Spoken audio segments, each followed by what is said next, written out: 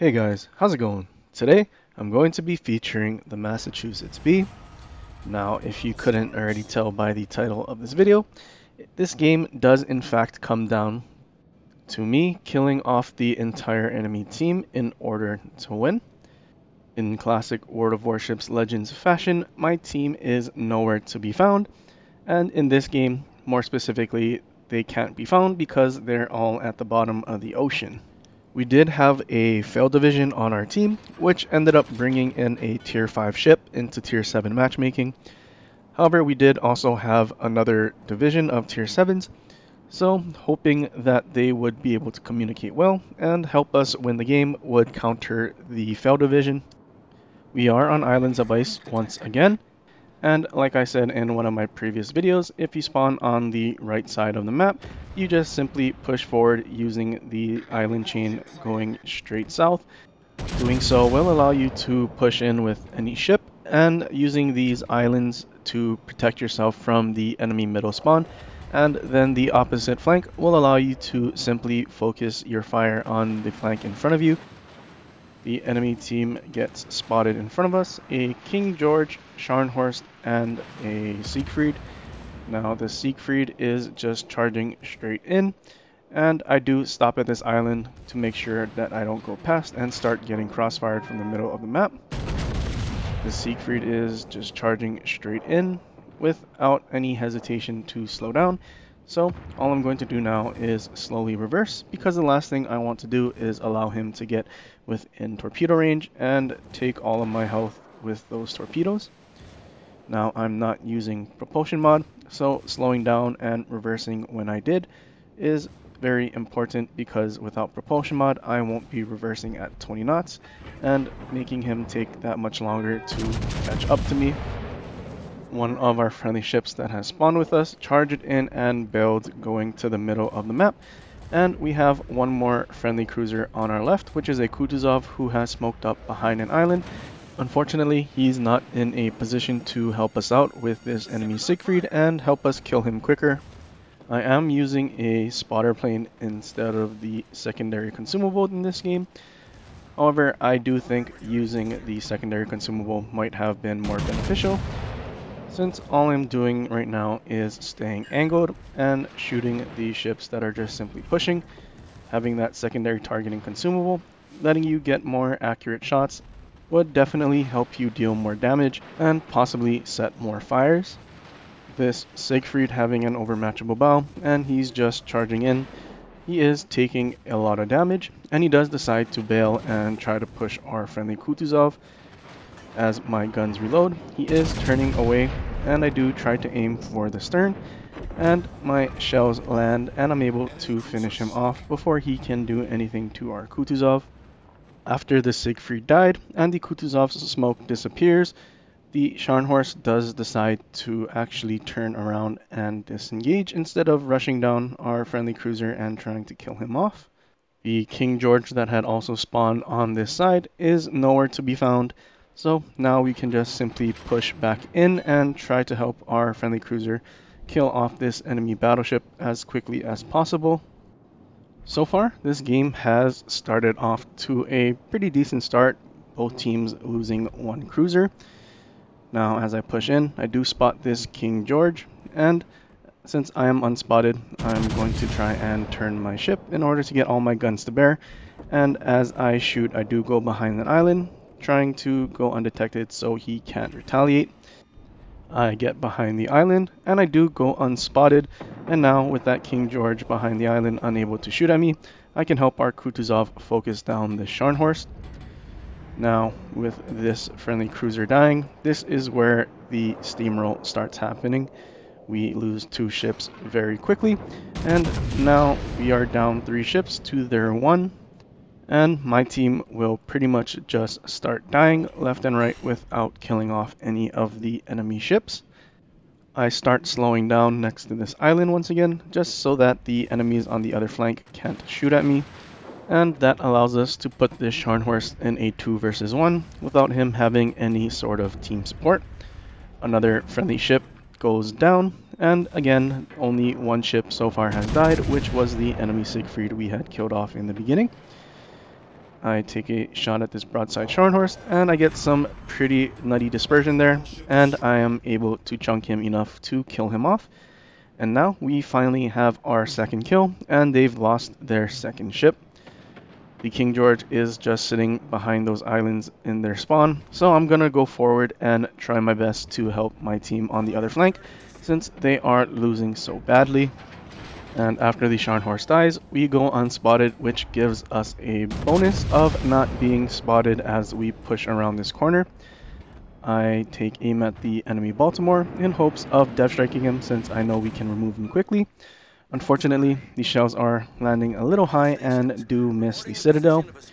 I call target on him, hoping that our teammates can kill him off quickly, because we do need to take some of their guns off the board in order to make this a much easier fight in order to win. One of our friendly battleships just starts YOLOing into the entire enemy team, and it's a Lion, which, if he just simply stayed back and shot his main guns switching between AP and HE as needed, he definitely would have been able to survive much longer. Although his decision to just simply charge in is going to get him killed.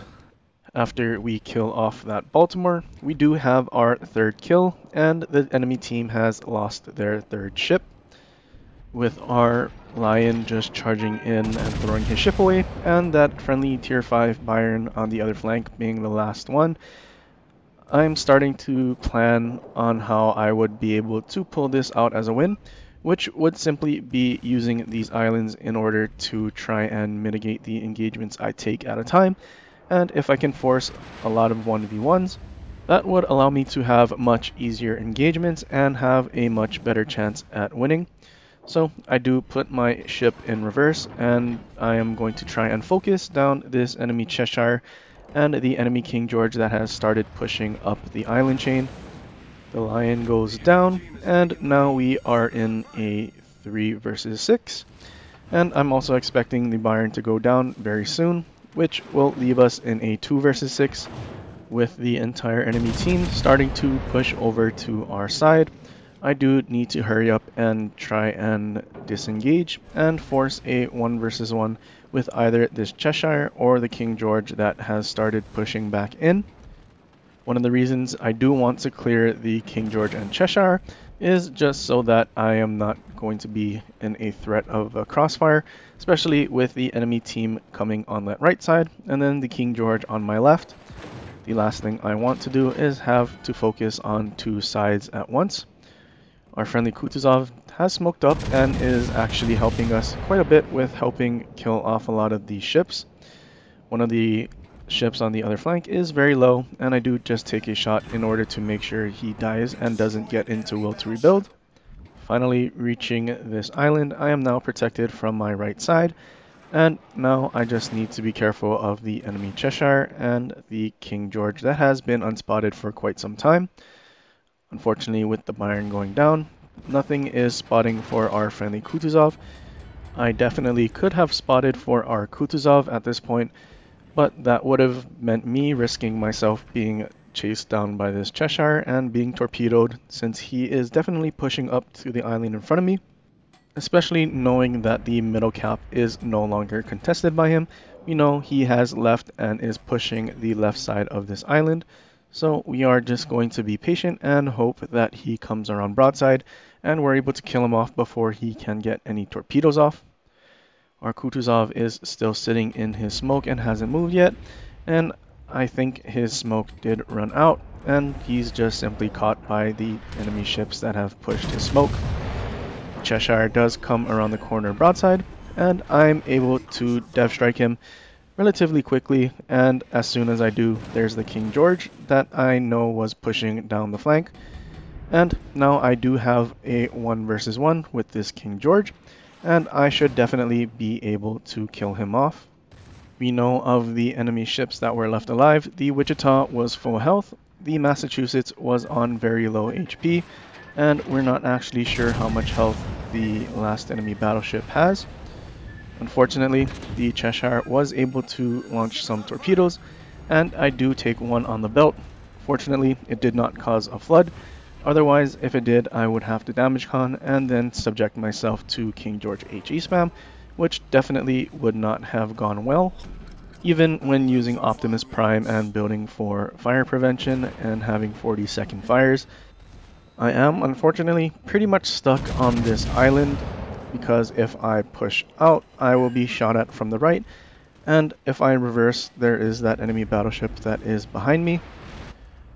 I pretty much just have to stay where I am, just so that I am not shot from the other side and lose any more HP. That's unnecessary. Fortunately, as this King George does get to my broadside, he does still keep shooting HE. If he did switch to AP, I would definitely not have survived this, and he would have just chunked me for so much. My salvo pretty much chunks him for the rest of his HP, and my secondaries have set him on a permafire, so he is definitely going to burn down. My spotter plane did spot the last 3 enemy ships, so we know the Massachusetts is pretty much around 13,000 health. The Carciolo is about half health, and we just need to kill off this Wichita as he's starting to YOLO around this corner. So pulling out a win is definitely very possible. We are using our final repair party, so we do need to kill off this Wichita very quickly. I'm hoping he does try to go for a drive-by, but instead he's actually just straight up turning in to go for a ram instead of any sort of intelligent play. I think he saw his entire team dying and just figured this was his only option to help his team win. Which, in truth, if he did get Deathstruck trying to do a drive-by, I definitely would have killed off their Massachusetts and then their Carciolo. 2200 base XP in a loss, and the failed division of Gneisenau and Bayern. The Gneisenau that brought the Bayern into Tier 7 is at the very bottom of the team and did worse than his Tier 5 divmate. The only thing worse than a failed division is the top tier in the failed division doing worse than the lower tier, and also seeing that the Tier 5 and Tier 7 is halfway up our team. We had a Tier 7 and a couple more Tier 6s did worse than our Tier 5, which is an absolute tragedy if you ask me. It is really unfortunate, but it does happen. The only thing that I wish that didn't happen in this game was the Wichita ramming me. I think being able to kill off that Massachusetts and the enemy Carciolo would have just been one of the greatest games ever recorded. I do wish Brawling Commanders did have a ramming skill, because I probably definitely would have survived that ram. But oh well, it's all in the past, and now all we can do is look to the future. Anyway, I hope you guys enjoyed. If you did, leave a like and subscribe for more. Leave a comment down below for any other ships you want to see in the future. But until next time, aloha.